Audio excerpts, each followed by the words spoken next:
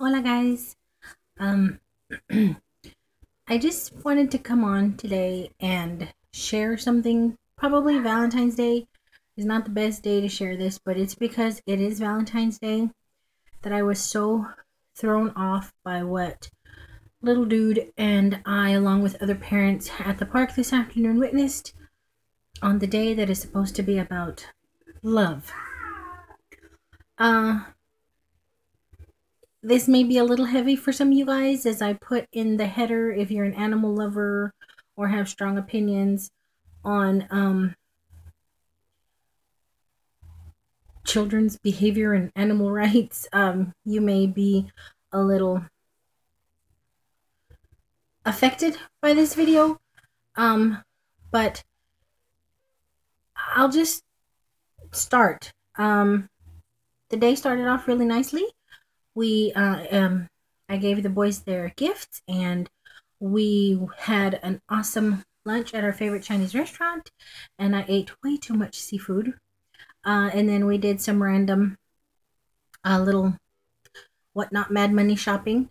And then we were going to end the afternoon off. Well, little dude and I were going to end the afternoon off at the park because today was beautiful and we're expecting a really, really horrible cold spell to come in. And the park started off well enough. We made our way around to one of his favorite areas in the park, which is this area of these huge wooden type castles, is what we call them. They look like little wooden forts and that type of thing, and the kids can climb around and, you know, crawl through and hide around in there and stuff like that. And he loves that particular part of the park, so we went. If I pause and you see me jumping around on the video, it's because if you were to walk in, I don't want him to relive what we just witnessed, because it really, really upset him. Right now he's very calm, and I got him watching Despicable Me, so he's good. But I don't know why, I just felt like I needed to put this out there. And we were at the park and heard a lot of commotion behind us regarding a squirrel. Apparently there was a squirrel sighting at the park. No big deal, there's lots of squirrels, but the kids were particularly loud about this squirrel, and I couldn't make sense as to why, until I recalled that a week ago in that very same little wooden castle, I had been warned not to let Caleb go in there because apparently the little boy who warned me last week had been bitten by a squirrel in the rafters of the little wooden house. So I knew from last week that the little squirrel was up there, and when I heard the kids going on and on about the squirrel, my first instinct was, oh God, the squirrel's gone nuts and it's attacking kids. But nobody was crying or screaming that they'd been bitten or scratched or anything like that, so I assumed the little squirrel is still up there. Well, I'm watching my kid. I'm watching my child play, and the commotion steady starts to get worse and worse and worse. And I hear someone say, get her, there she goes. So I kind of turn around. Now I'm no longer concerned for the kids as I am about what's going on with this little squirrel. Apparently the squirrel is trying to make its way down from the rafters, and the children are chasing it. Whatever, squirrelies get chased all the time. But really, really long story short, in the 3 hours that we were there, this mama squirrel, it turned out, was a mama squirrel. She had a little nest, or whatever it is that little squirrels build for their babies, up in the rafters of that house, and apparently she's in the process of moving them one by one. What is that, a baby? Where's she? Where'd she go? Oh, there she is. She passed right next to you.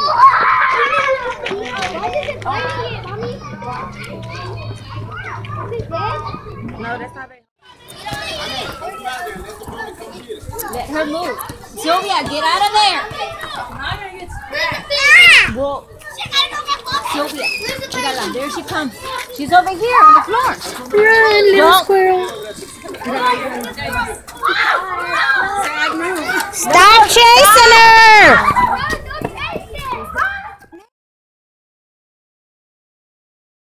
when these kids see her and they start to throw rocks at her, hit her with limbs and branches. They're throwing handfuls of pebbles and dirt at her. They are trying to chase her and stomp on her. And I'm horrified because who does that?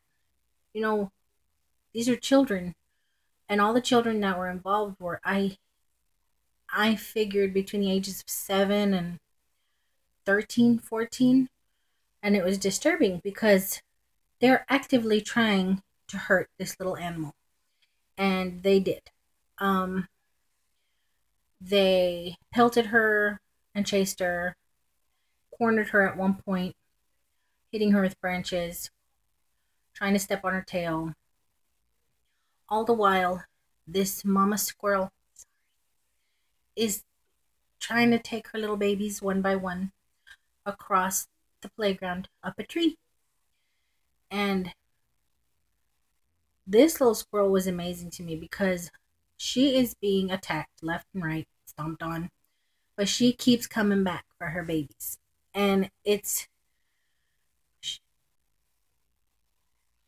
sorry, it's shameful that human beings, a lot of them don't even have that same level of love and care for their own offspring. And here's this little squirrel bobbing and weaving and dodging in and out of just this horribly mean, evil group of kids trying to get her babies. And at one point, there are 5 of us, 3 mothers and 2 fathers, yelling at these children to stop chasing her, stop hitting her. Where are your parents? We're going to call the police. We're going to call animal control. I mean, it was vile. What we were watching was absolutely disgusting. And during that entire time where those of us parents out there being horrified watching this are having to school other people's kids, in none of that time do any of their parents come up, intervene, say something, stop the madness. Nowhere. And there were other adults around. I don't know if they were the parents of some of these sorry little children. And yes, I said sorry little children because that's what they were. Or if they were so embarrassed that they hadn't stepped up soon enough that 5 of us had to school their kids that they decided, maybe I should stay quiet. I don't know. I don't know the situation. I do know as a parent, if my child were doing something wrong and my child was called out by another parent, I would speak to my child or I would speak directly to that other parent. But nobody said anything to us. And this went on the entire time we were there. The entire time we were there, it didn't matter where in the park we went, the conversation was about the squirrel. I finally moved away from the area when I couldn't stomach it anymore. It was really upsetting me and it was upsetting Caleb. Caleb couldn't understand what was happening and I wasn't giving too much detail because I couldn't believe what was happening. These kids were trying to kill this little animal. They would not leave this little animal alone. They were laughing. They were joking around. They were insulting the other kids who did step up and say, leave it alone. They were calling the other kids who were trying to defend the little animal all kinds of names, cussing at them. It was the most disgusting thing I've ever seen committed by kids. And since movies, I think I've never seen that big a pile of kids, that big a group of kids so intent on being evil and disgusting and mean in my life. And it was just really, really disturbing. And this little squirrel kept coming back until I finally walked away. She came back a total of 5 times. And as she would run back towards where her babies were, the kids, of course, would run at her. And she would go flat on her tummy. I guess it's a defense thing. I have no idea. I don't know anything about squirrels. She would go flat. And as soon as when she would go flat, these bully jerk kids who were attacking her would run off screaming, thinking that she was gonna attack them. And I'm just like, I wish you would. And I said as much. I wish you would jump on y'all's face and bite y'all's friggin' nose off. It's absolutely disgusting. They're not listening to anybody. Their parents have not stepped up and told them to stop. This has been going on and on and on. A lot of our children were getting upset.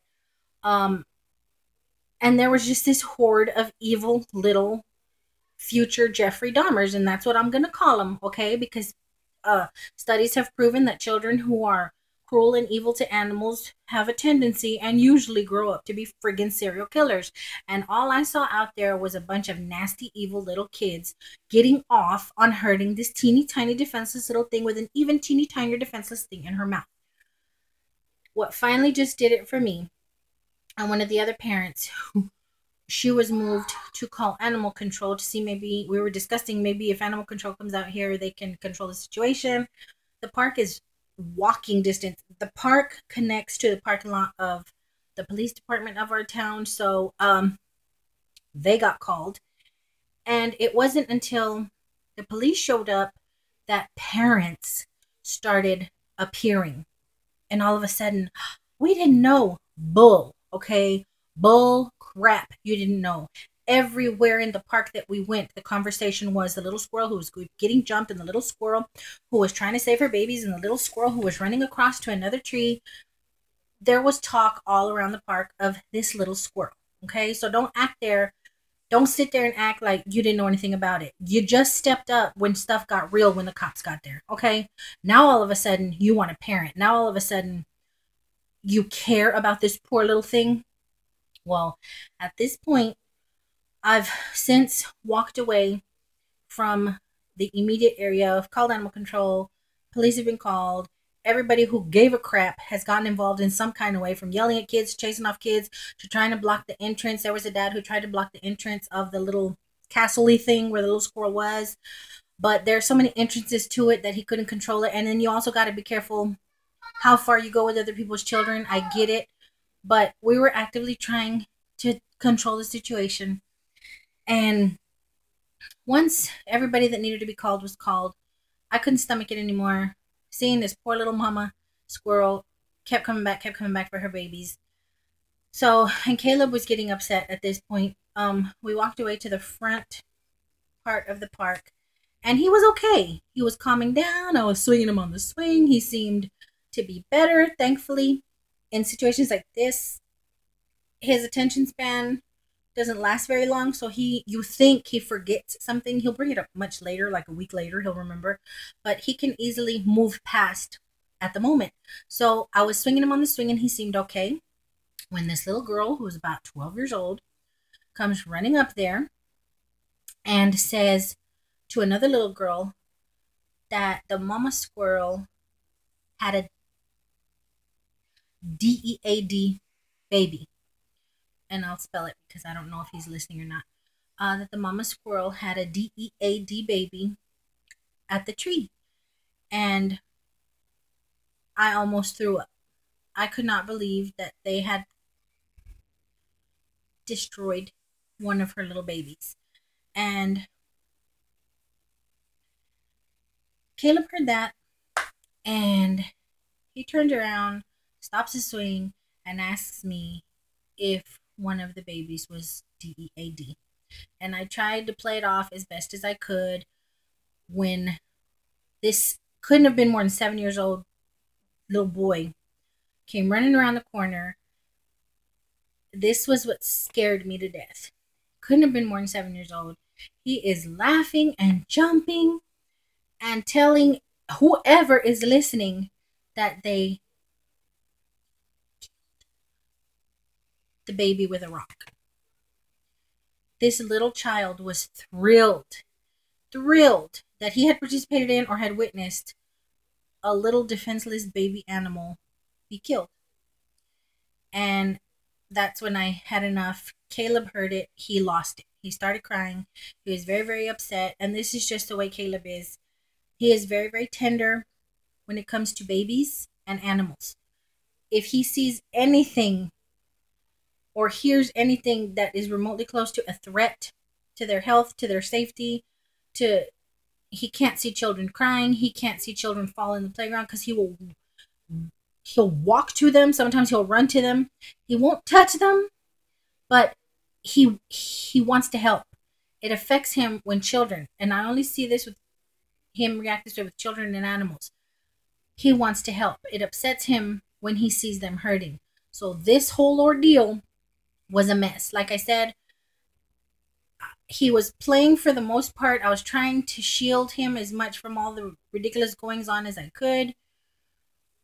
But it eventually got to the point where everybody was talking about it, everybody knew about it, and now one of the little ones is gone. And it just totally messed him up, and I was sick to my stomach, and he was very, very upset. He wanted to know, did they, where are they? He tried to walk his way back there, and I'm like, no, no, no, we're gonna leave. Then he started asking me, are they gonna kill the mommy? It was horrible. And the whole time we were there like 3 hours. The whole time, no parent, like I said, until the police ended up walking around, nobody stepped up to these kids. Nobody wrangled these kids together. Nobody told them to stop aside from those of us. And these weren't even our kids. And I'm on here saying all this because, is this the state of the world we're in? I mean, I'm not naive to think that the world is full of rainbows and unicorns and sparklies and twinkles. I know it's not. But when a 7-year old is jumping up and down, absolutely excited because a little animal was killed, there's something wrong somewhere. Okay? There's something wrong somewhere. When a group of kids egg each other on to hurt something so defenseless, there is something wrong. Okay? Oh, they're just kids. Oh, it's just an animal. Oh, it's just a squirrel. Oh, big deal. Kids will be kids. I'm sorry. Okay? Lord knows my children are not perfect, and I am not that parent who swears up and down my children cannot do any wrong. But one of the things that I was taught early on, one of the things that I've taught both of my children early on, whether I like animals or not, um, you just love animals too much, or you care too much about animals' rights, or it doesn't have anything to do with being an animal lover or animals' rights or anything like that. It has to do with being a human being, okay? One of the first things I learned, one of the first things that I teach my children, whether I like animals or not, whether it's an iguana, a lizard, a pet snake, whatever it is, if you put your hands on it, if it belongs to somebody, if it is a living, breathing little creature, if you go to put your hands on it, what's the first thing you tell your kid? Be gentle. Be nice. If you see them pulling the ears or the tail of something, or you see them squeezing something, what is one of the first things you tell a child? Most parents, anyway. Be careful. Be gentle. Don't hurt it. They're small.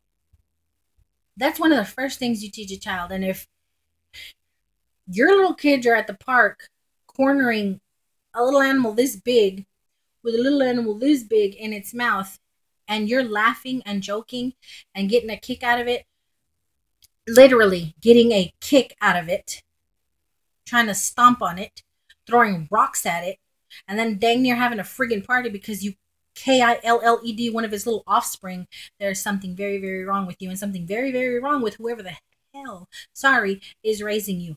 Okay, bad enough. Before I walked away to the other side of the park, once animal control and the police and everybody had been called, there was a mother. Her daughter was probably 8 or 9 years old. And as the mama squirrel with the baby in her mouth is trying to run, she keeps stopping it. She keeps stopping it. She keeps stopping it. That one parent was there. And she laughed. She just thought it was funny. What's funny about it? What is funny about your daughter impeding this poor little scared animal from protecting her little baby? What's funny about that? Then another time, because I saw it at least 5 times, a little squirrel up and down, up and down, up and down. Another time, a father of a little boy, maybe 8 years old, maybe, throwing rocks at it. And the dad, yeah, get it. Yeah, get it. You're disgusting.